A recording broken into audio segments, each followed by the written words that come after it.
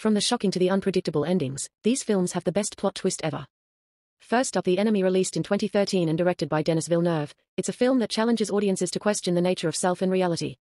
And then there is Fight Club, where the line between reality and illusion is blurred beyond recognition. Next, we have Predestination, is a mind-bending science fiction released in 2014. And who could forget Shutter Island? I'm still confused to this day. For the last one, I recommend you to watch The Prestige, is a gripping mystery thriller directed by Christopher Nolan.